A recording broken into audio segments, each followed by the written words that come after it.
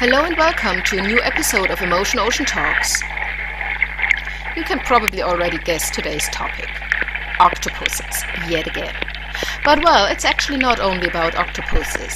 It's much more about their skin, about their incredible ability to change their skin, the color and the texture, and thus to hide, to blend with the environment. And we will be looking more in detail how those animals actually do that. You have seen in the video before that the octopuses can change their color quickly. And they are actually, well, all the cephalopods are the only animals, known to me at least, who regulate, who control the camouflage, the coloring system of the skin through the brain. All other animals have a hormonal control, so it's slower, it's not as flexible. But here, in the octopus, we actually have a specific lobe of the brain which is only to control the color system, the body patterns of the animal. But how is this regulation of the color of the skin really done? So let's have a look at the morphology, the cellular components of the octopus skin.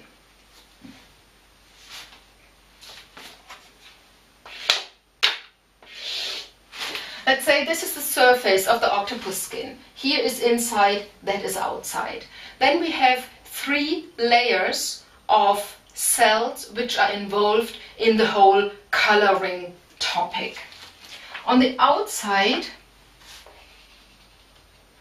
we have so-called chromatophores, which have brown, blackish, orange, reddish, or yellow pigments.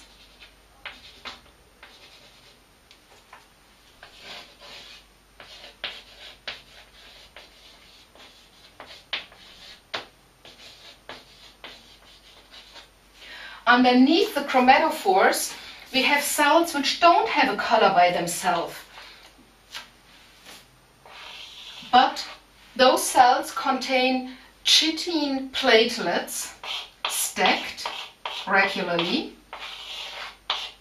And those platelets reflect light of a specific wavelength, so of a specific color.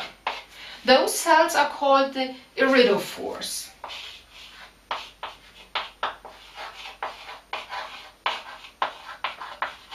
And the colors that are reflected by those iridophores are actually blues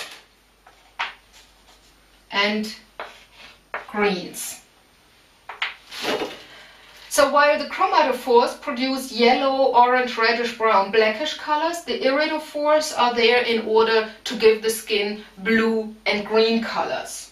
And underneath the iridophores is the third type of cell, which are very elongated, flat cells covered by little knobs. Those cells are called the leucophores.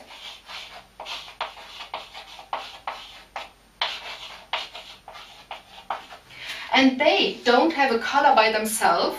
They scatter the light of every color that hits them. So if red light hits them, red light will be reflected or scattered out again, and that patch will appear red. If blue light hits it, it will be blue. If white light hits it, so all the different colors, this patch will appear white. So we have the different colors available here. Yellow, red, blue, brown, blackish, green, blue, and here ambient color. Whichever color light comes in will be reflected. But how does the changing of color work? The color changes are mainly due to the chromatophores. So let's have a closer look at the chromatophores. A chromatophore exists of a pigment sac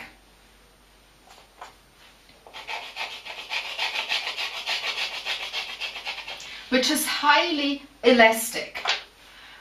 Surrounded it is by the rest of the cell with big surface, but because it is usually contracted, the surface of the cell is in many folds. within those folds are all the normal organelles of a cell. So somewhere we have the nucleus of the cell, and then we have all the other organelles there. The chromatophore is on the outside connected to muscle fibers. And the muscle fibers are innervated by nerves.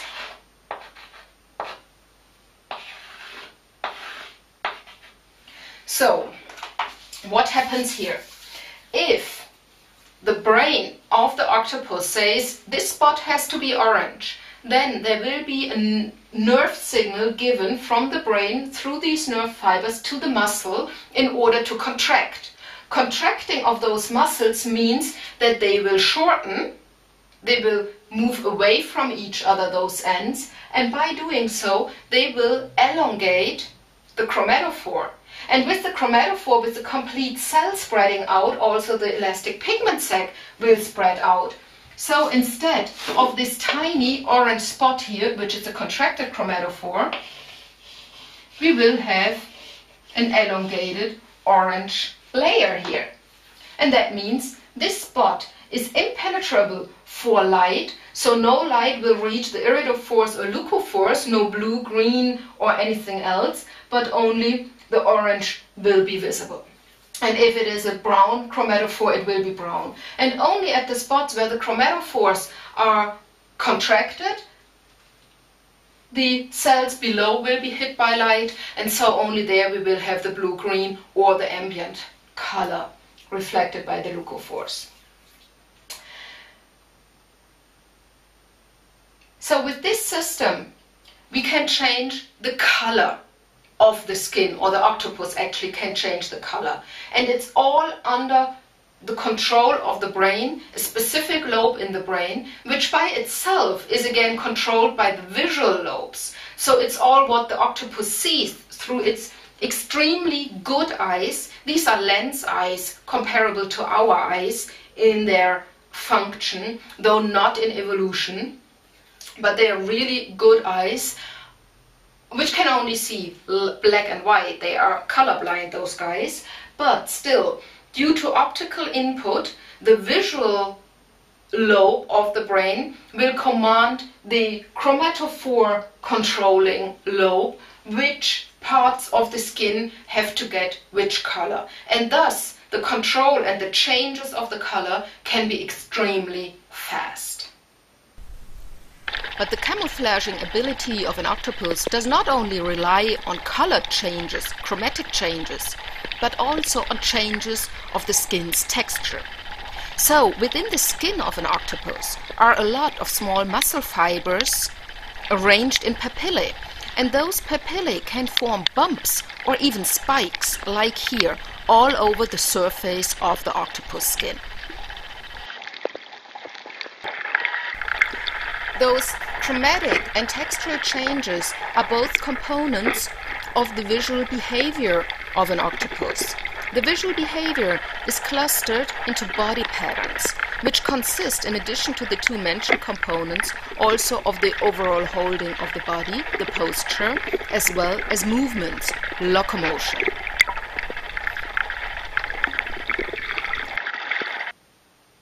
So, behavior is reflected in body patterns, and body patterns are composed of chromatic, textural, posture and locomotive components.